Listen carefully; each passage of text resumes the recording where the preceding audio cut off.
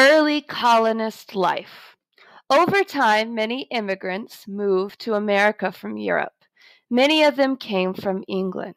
So they left this country over here and moved to America. When the people came over, they set up early colonies. The colonies in America were ruled by England. The colonies were not their own country, and they had to pay taxes and obey England. So even though they were in a very far away place, they still had to obey the country of England and their king and queen. A colonist is a person who travels to a new land in order to settle it. So, a colonist is the person who does the traveling from one place to the other. When they arrive there, they set up a colony. A colony is a place that is ruled by another country. So, the colonists leave their home country, they go to a new land, and they set up a colony. The land that they set up, the colony, is ruled by the country that the colonists came from. The first colonists had a rough time and had to build their own houses. They cut down trees to help build their first homes.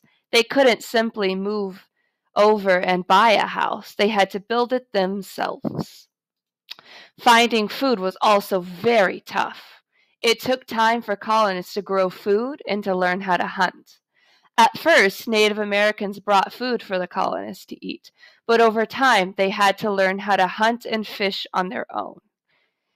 How long does it take to grow a garden?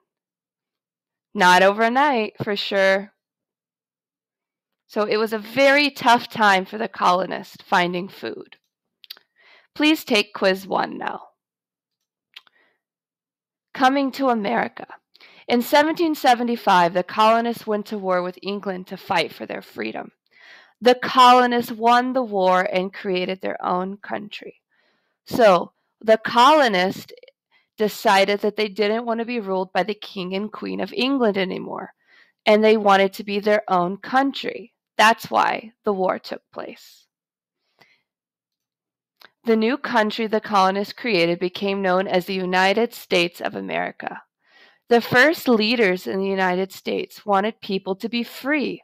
So they created a plan so that the country could be free.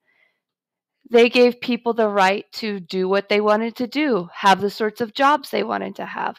And this was very new, boys and girls. Most countries were ruled by kings and queens, and they were pretty strict.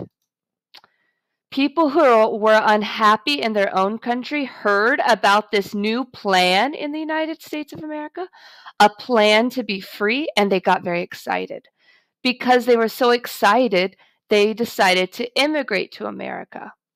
Immigration means that you move from one country and you come to live in another country.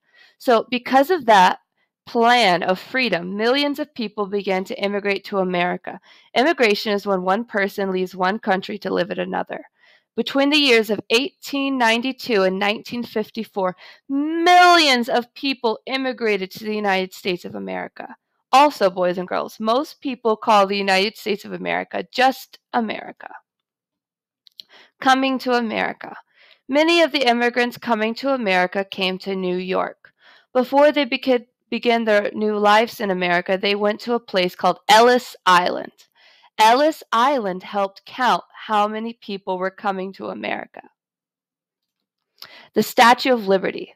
The Statue of Liberty is located near Ellis Island in the New York Harbor. The Statue of Liberty is a large statue that is a symbol of our freedom in America.